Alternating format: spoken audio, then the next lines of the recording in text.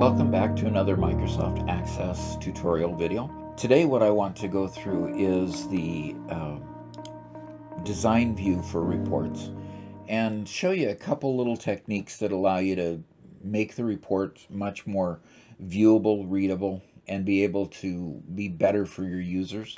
So I want to take this report here and I'm going to put it in design view. You'll probably be familiar with Northwind Sales. It's usually the set of data that Microsoft sends with the package as a tutorial.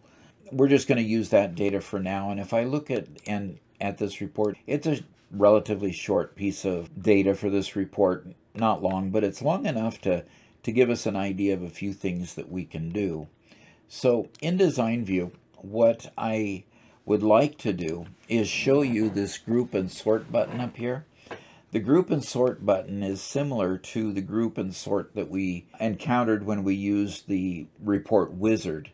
But during the process of using the report wizard, it flowed through and gave us a screen that gave us very different way to use the group and sort. But in here, when you're already in design view, if you want to modify the grouping and sorting, you can then click on this button and you'll see the groups and the sorting down in the lower pane. It also allows you to create a report in design view and then add the grouping and sorting later on in the process. So what I want to do here is I want to add a group and I'm going to group it by company ID.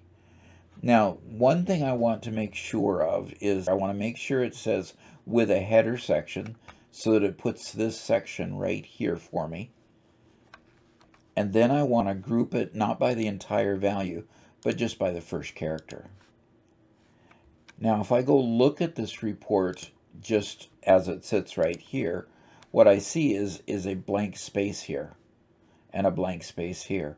In other words, that is the space that it is allowed for this company name header, but there's nothing in it at the moment. And what I want to do is I want to put something in it to give it some good visibility to what I'm trying to accomplish here. I'm going to add a sort by company name and a sort by order ID.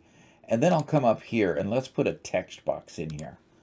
And this text box is going to allow me to put some information up here in this header that'll be useful to my customer. I'm going to delete the label off this unbound text box. And I'm going to place it up here in the corner and put a formula in here. I'm going to put, so go equals left string and company name and comma 1.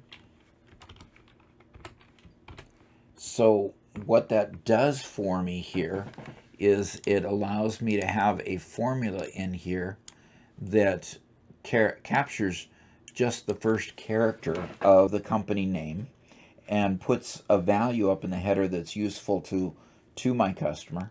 I'm going to go over here to my home ribbon and I'm going to make this 14 font and I'm going to make it bold. So now I've got a value up here that makes some sense and is large like a title and visible.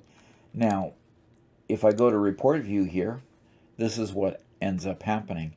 You have A here and then you have the A's listed below and B and you have the B's listed below. And not only do you have that, you see bottom dollar markets here has their three grouped together in sorted order by order ID. And so you see the data laying out. Okay. If I looked at it in print preview mode, you can see that it goes down here and it looks like it goes on to 2 pages. And so we can look at the second page here. Probably not much on the second page. Yes, R and S is on the second page. So what you see is the ability at this point to format a report in such a way that it makes it a very useful report to users if they want to take it into a staff meeting or perform those type of functions with your reports. So thank you for joining and I hope to see you again. I want to thank you so much for viewing this video. We have great content on the site, and I'm putting more content out every single day. There's a link to one of them on the side of the screen over here. Also, please help me grow the channel by subscribing. So hit that subscribe button a little bit lower on the other side of the screen, and hope to see you again. Thanks.